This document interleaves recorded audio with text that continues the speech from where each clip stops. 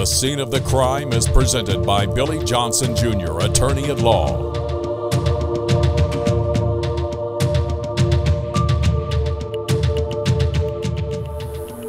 On this week's The Scene of the Crime, I talked to KSP Detective Jeremy Giles about a nearly 40-year-old unsolved homicide that happened here in Magoffin County.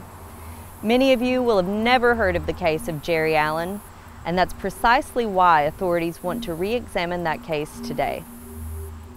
On December 25th, 1977, a shooting was reported by a victim of Jerry Allen. The victim, Jerry Allen, was in a vehicle with two other male subjects, and they were parked on the side of the roadway in the Burning Fork area of Salyersville when a single gunshot entered the vehicle and struck Jerry Allen in the neck. He was transported to the hospital in Magoffin County, and he later deceased from his injuries. While there are no official suspects in this case, authorities are still hoping witnesses will come forward before it's too late. There's been people of interest that has been interviewed in this case, but so far it's still cold and still need to develop some more witnesses.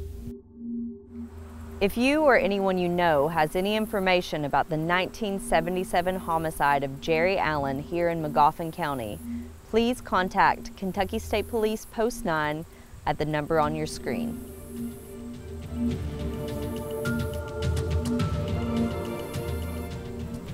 Reporting in Magoffin County, I'm Hopkins for EKB News.